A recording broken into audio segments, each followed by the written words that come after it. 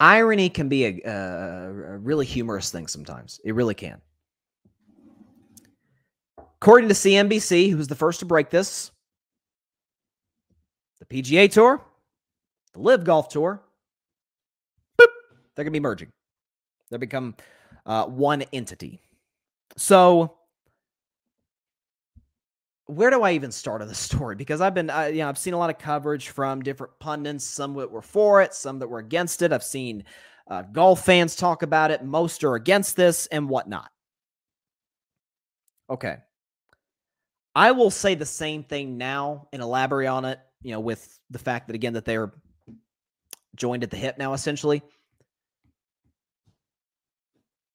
If you the viewer or the listener to this podcast, if you are the type of person who pays very close attention to other countries' human rights violations, and if any company that you purchase anything from, purchase their products from,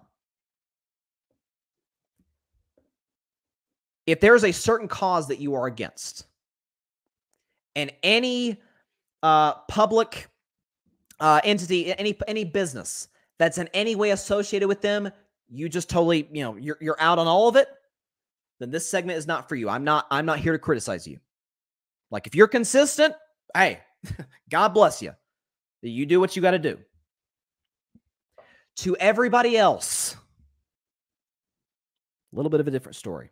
So people freaking out because obviously it's Live Golf, for those that don't know, is a Saudi-backed golf tour.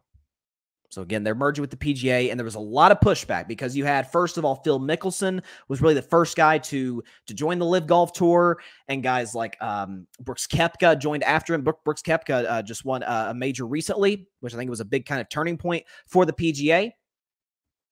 And you had all of these. You had Rory McIlroy. You had Tiger Woods, which it's funny hearing from Tiger Woods. And I love Tiger, but it was funny hearing from Tiger Woods, who's a billionaire, telling guys what money they should and should not take. And we're mad because it's a Saudi-backed league.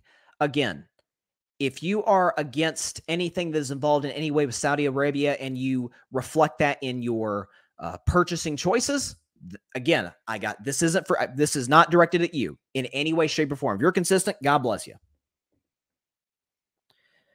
Do you know Saudi Arabia is the United States' second biggest trade partner? And have been since 1931. 1931. So Saudi money has been involved with the United States for darn near a century. Those that are curious, some companies that do business with Saudi Arabia include Exxon, AT&T, Bank of America, Twitter, Coca-Cola, just to name a few. What bothered me more than, and I'm not the type of person to get outraged over everything. Like, to me, that's what Twitter's for. Like, the tiniest thing happens on Twitter and people lose their mind. I'm not the type of person to just get mad at everything. I think it's a waste of energy. It's why you gonna be mad all the time? It's so fun.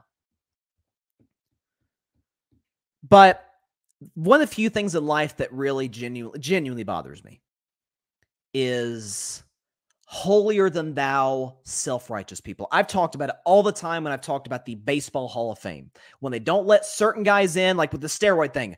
Okay, we're not going to let Bonds, A-Rod, Clemens, Sosa, all those guys into the Hall of Fame. That's funny. You let my man, love him, Big Papi in. You let Pudge Rodriguez in. You let Mike Piazza in. You know why? Let's be honest. They're nice guys. They're great with the media. They built relationships with people who covered them. A-Rod, Barry Bonds, they were kind of jerks to the media. This was their way of taking it out on them. Even to a certain degree, T.O. with the NFL Hall of Fame, because T.O. was a handful at best for numerous teams and numerous members of the media. All of his numbers screamed first ballot Hall of Famer. He didn't get in until the third try. That was the media's opportunity to go after T.O., to sort of pay back in their own way. I don't. Self-righteous people drive me crazy because at the end of the day, it is all rooted in hypocrisy. Those that are angered about this and not angered about certain other things, I want to be clear on that. Do you know where the shoes that you're wearing, do you know where those came from? My guess is no. I don't either. How about the clothes that you're wearing? I don't know. I'm wearing a Red Sox hat for those that are listening. I don't know where this thing was made. The level of hypocrisy and the holier than thou and the people acting as if they are morally superior in this whole ordeal drives me crazy. At the end of the day, and this goes to forget Live Golf, forget PGA. This goes for any business in America. We are a capitalist country. This goes for any business. It's all about the bottom line. And I don't think I'm going out on a limb and saying this. The president of the PGA Tour, is it Jay Monahan? Is that his name? Say the guy who was just ripping the golfers for leaving. Mickelson and Koepka and Dustin Johnson.